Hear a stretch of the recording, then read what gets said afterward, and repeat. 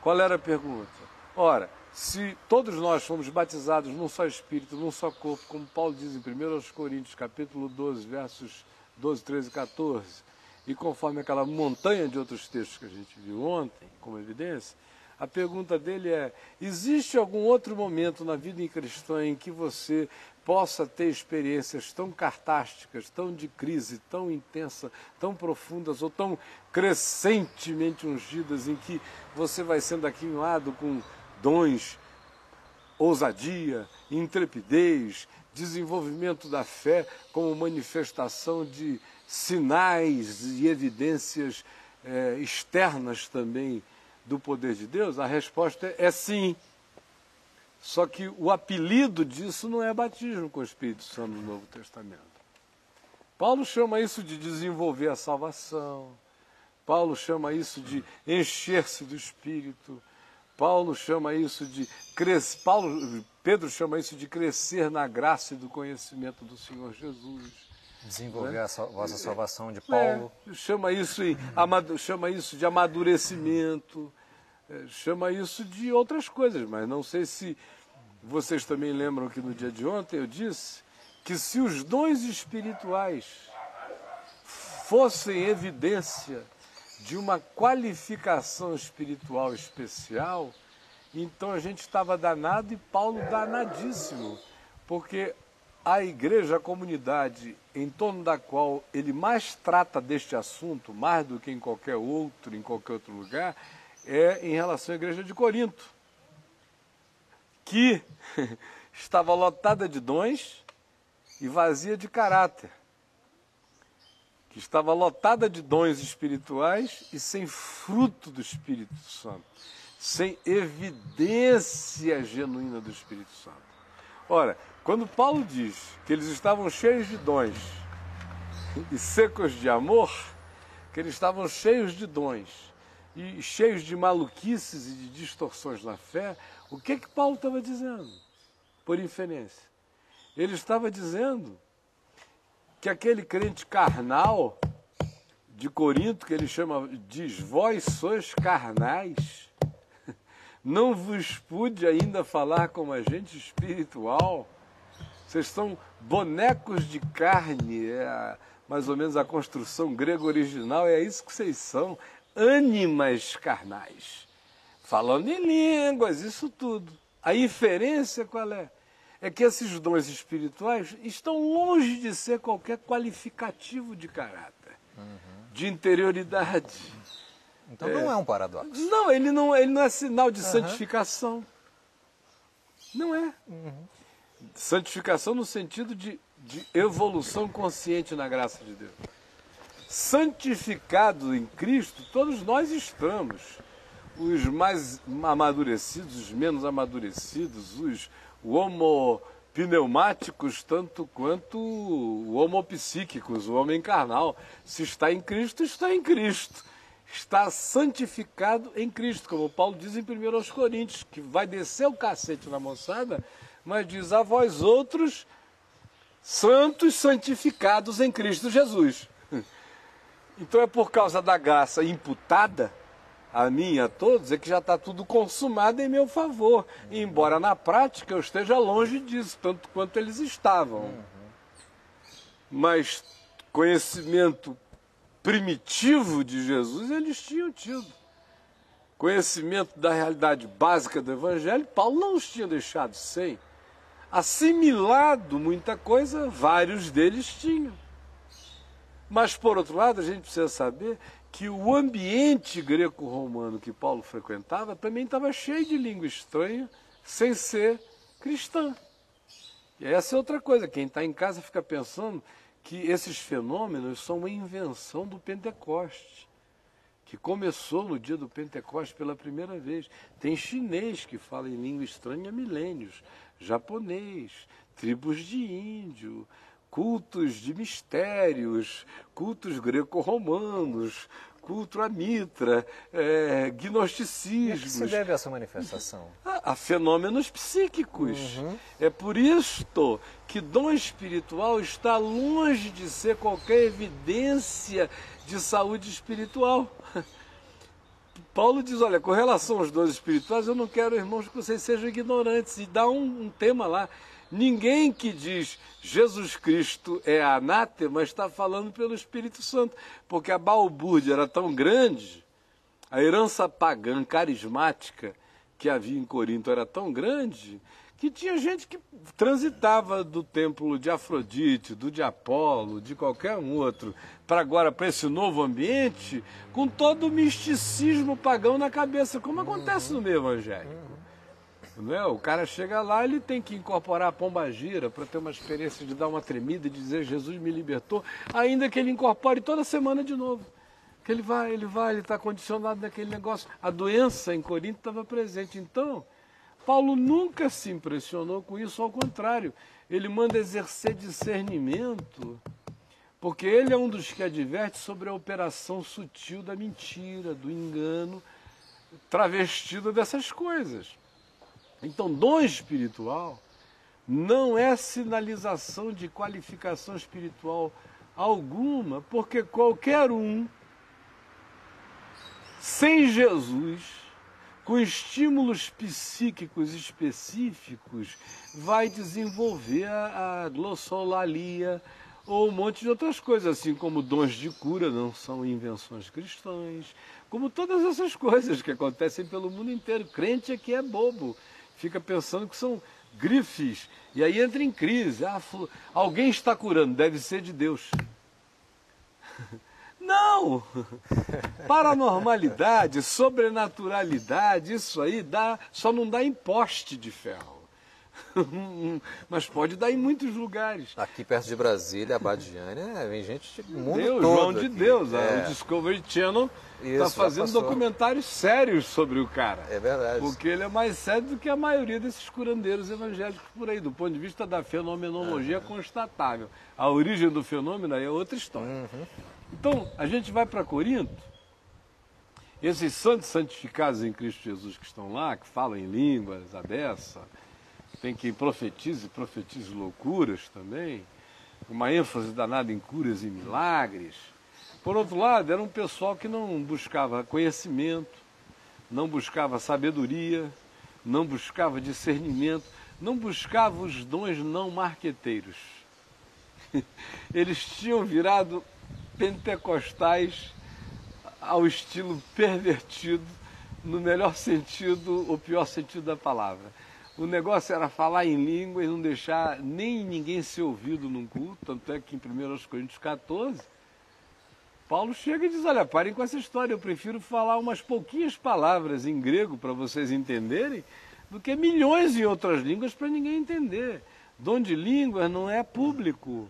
É para falar em casa, é sozinho, é quieto, é íntimo, não é propaganda pessoal.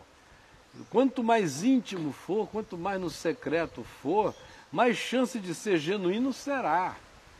Quanto mais a pessoa tiver a pulsão e a necessidade de dar esses gritos em línguas em público, pode ter certeza, se não for aqui e ali, muito raramente, como um ímpeto do Espírito Santo, que até eu já tive na minha vida, mas tão raro em quase 40 anos que eu posso dizer foram 2 vezes, mas quando isso vira costumeiro, pode ter certeza, o cara já está doente.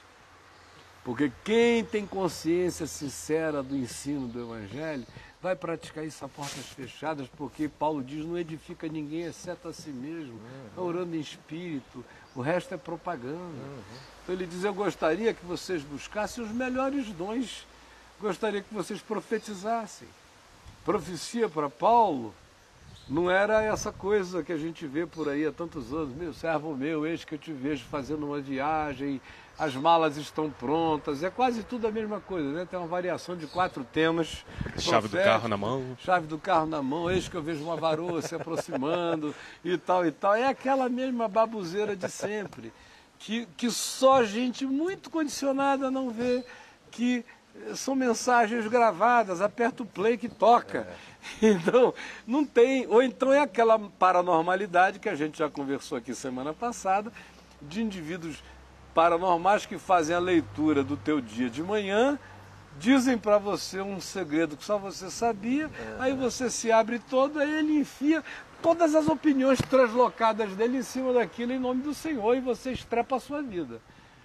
Então, conquanto Paulo cresce na profecia que também traz uma revelação futura, ou cresce na profecia que também traz uma revelação do coração, como ele diz em 1 Coríntios 14, que a genuína profecia pública, para ser falada no espírito de uma revelação, tinha que ser daquele tipo tão genuíno e tão verdadeiro que o incrédulo presente à reunião, impactado pela revelação dos segredos do seu coração desconhecido a todos, caísse de joelho em terra prostrado, dando glória a Deus. Se não tivesse a qualificação desse tipo de genuinidade profética, Paulo diz, não abra a boca. Ou então, se abrir, que seja a profecia como 99% das profecias devem ser. São as que eu prego a minha vida inteira, para consolar, para exortar e para edificar. É evangelho aplicado ao cotidiano dos irmãos. Sem apoteose. Sem apoteose. Então, voltando aqui para os irmãos de Corinto. A gente começa ali, no capítulo 1, Paulo já fazendo queixa de como eles estavam extremamente impressionados pelas filosofias dos gregos ou pelo legalismo dos judaizantes. E Paulo diz, olha, a palavra da cruz é loucura mesmo. Não tentem nem melhorá-la filosoficamente e nem diminuir o escândalo dela abraçando esse monte de leizinhas aí. No capítulo 2 ele já vem com aquelas divisões todas. É o pessoal que diz, eu sou de Paulo, eu sou de Pedro, eu sou de Apolo. Alguns assim no meio daquele dizem, eu não sou de Cristo. Enfim, aquela idiotice toda. Ele diz, vocês são os grandes e carnais, Jesus não está dividido, vocês não entenderam nada. Um pregou, outro regou, mas quem deu crescimento foi o Senhor. Parem com isto. Aí no capítulo 3 ele introduz o tema de novo desse besterol presente, ele continua, ele fala da arrogância do pessoal, que agora já não quer mais nem dar ouvidos a Paulo, chegaste a reinar sem nós, já não estão mais querendo, já se sentindo o rei da cocada preta por causa de dom. De dom, de dom, de dom.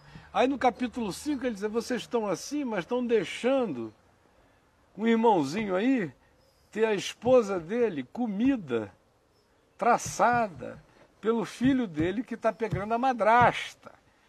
E enquanto isso está todo mundo aí no obalobaraobelixaias e aliandores cântores. Mas o irmãozinho aí está sendo corneado pelo filho com a esposa e vocês estão fazendo vista grossa e brincando disso aí. Aí vem no mesmo capítulo 5, ele diz, eu antes disso para vocês não se associarem com os incrédulos deste mundo, ladrões, roubadores, pervertidos, desgraçados, não sei o quê. Mas o negócio está tão preto aí entre vocês que eu estou dizendo não se associem a esses que, se dizendo irmãos, são piores do que os de fora e que estão aí dentro.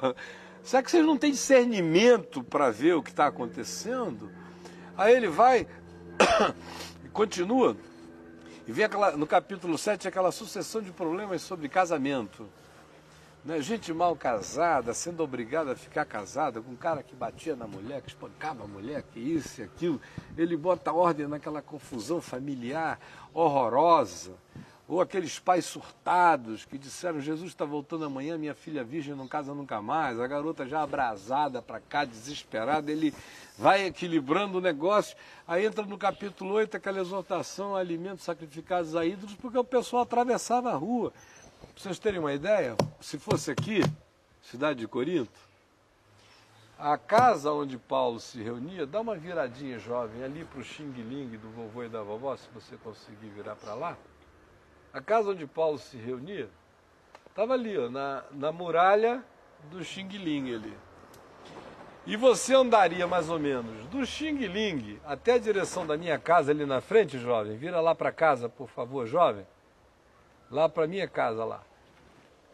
Na direção daqui para ali, você está no templo de Apolo. É pertinho assim. Um pulo. Enorme o templo do Apolo. Então, e ali na frente do templo do Apolo rolava também a feira, com todos os alimentos sacrificados aos ídolos que o pessoal levava para o templo de Apolo. Aí, o que acontecia? Tinha gente saindo da reunião comunitária ali, entrando direto nas reuniões, nos banquetes de fraternidade, dos alimentos sacrificados aos ídolos lá, Apolo e outros, comendo, bebendo, se embriagando, se fartando. Pessoal que tinha acabado de falar em línguas lá na reunião ali, um pouco antes, né? Aí, no capítulo 10, ele adverte o pessoal todo, diz, olha, lembrem dos israelitas, todo mundo foi batizado em Moisés, no mar, batizado na água da nuvem, todo mundo bebeu do mesmo Espírito, o texto que a gente leu aqui ontem, né? Todos, mas a maioria deles ficou caído no deserto, eles ficaram prostrados. Por quê, hein? Porque se entregaram à idolatria, se entregaram à orgia, à promiscuidade, à dissolução do ser, à amargura, à murmuração, a todas essas coisas que diluíram o ser deles, eles se perderam no caminho. Ora, essas coisas que foram ditas sobre eles são advertências para nós, sobre quem os fins dos tempos têm chegado. Abram os olhos. Aí ele entra no capítulo 11, narrando aquela história das prostitutas da Acro Corinto, lá do templo de Afrodite, que é relacionado ao fato de que elas desciam no fim da tarde, cultuais, né? Sem véu no rosto, com os cabelos soltos, lindas e charmosas, e deliciosas e provocantes, e para seduzirem os homens de Corinto, porque Corinto tinha virado verbo na antiguidade. Corintianizar era a mesma coisa que achacrinhar, era a mesma coisa que aputalhar, de modo que o verbo corintianizar era uma Rio de Janeirizar, no sentido assim de um bacanal de carnaval, porque Corinto era um dos centros de maior orgia do mundo greco-romano, porque ele ficava entre dois mares, o Egeu de um lado e o Adriático do outro.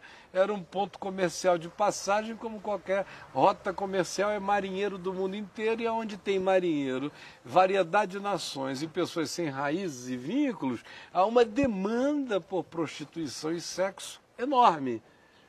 Então elas desciam de lá para servir essa moçada. Aí as mulheres aqui de Corinto, algumas delas já tinham sido de lá, algumas acostumadas também a outras coisas, não resistiam à tentação e também saíam no mesmo espírito de carinha de fora. Aí é quando ele recomenda que elas usem véu no rosto, né? A gente não entende os contextos. Número 1, porque mulheres sérias na antiguidade faziam isto. Então ele estava recomendando uma coisa que qualquer mulher bem casada, não precisava ser cristã, faria com naturalidade naquele ambiente público e naquele contexto onde a cara de fora era um convite para outra coisa. Então, por causa disso, ele dispõe um véu, que de fato é a palavra grega exousia, que significa autoridade. Então, véu e autoridade são sinônimos. O que ele está dizendo é, mulheres da comunidade de Corinto, publiquem o fato de que vocês não são mulheres de cara de fora, no sentido de que estão fazendo um convite. Publiquem o fato de que vocês são mulheres sob autoridade, sob exousia. A primeira de Cristo, a quem vocês servem, e a do esposo de vocês. E ele até equilibra, e diz, e não é para o marido também tirar onda. Porque assim como a mulher veio do homem, o homem é nascido de mulher, de modo que há interdependência, ele não está criando nenhum princípio de chauvinismo. Ele está fazendo uma recomendação de saúde relacional e uma série de outras coisas que não vem aqui ao caso. Aí ele entra no capítulo 12, dizendo, não quero que vocês sejam ignorantes, é como ele começa, porque de fato aquele pessoal que falava todas aquelas línguas eram sem gnose, sem conhecimento, eram ignorantes do que estavam fazendo. No capítulo 12 ele dá uma sucessão de dons, que não são todos, não é? Estão longe de ser. Paulo nunca teve a pretensão de dizer quais são todos os dons de Deus, porque quem tiver essa pretensão é maluco.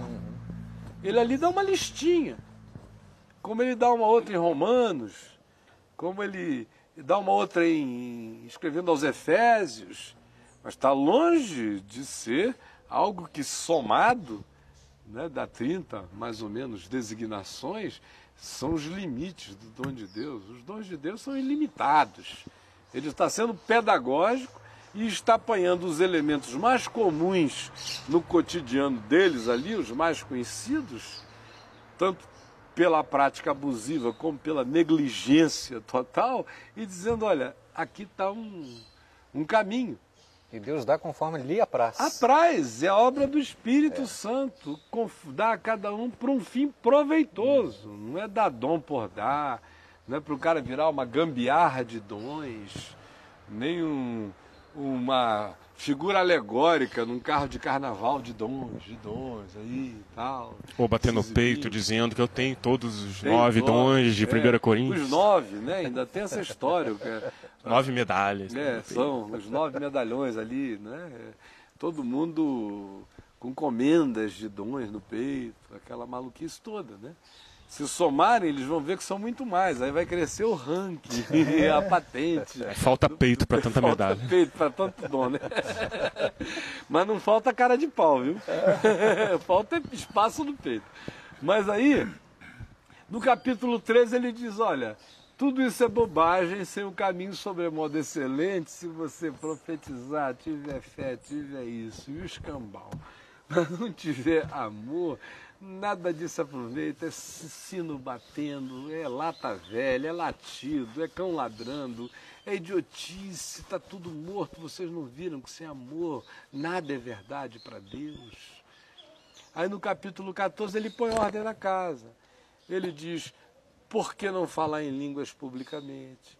Qual a exceção e olhe lá, havendo quem interprete, designa a qualificação da profecia, ou ela vai abrir o coração de um incrédulo, ou então ela tem que edificar a todos. Para edificar a todos tem que ser comum a todos, é um ensino geral e não um derramar de horóscopos e de como está o seu dia hoje para os outros, para as pessoas. Ele arruma isso tudo. E aí quando a gente chega no capítulo 15, a gente vai descobrindo mais maluquice.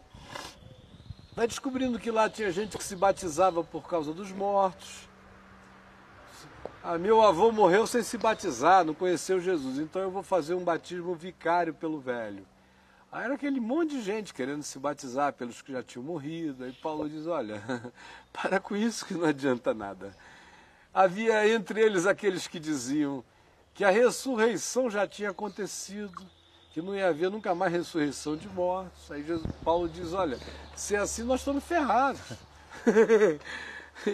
E se é assim, até Cristo não ressuscitou. E tem mais, a mensagem que ele está mandando a gente pregar é mentira, porque foi isso que ele mandou que a gente asseverasse. Havia pessoas ali dentro com as expressões de crenças mais bizarras e falando em língua torta e direito, sinal de que proliferação de dom espiritual não gera nenhuma forma de qualificação mental, espiritual e de caráter. A pergunta é o que gera.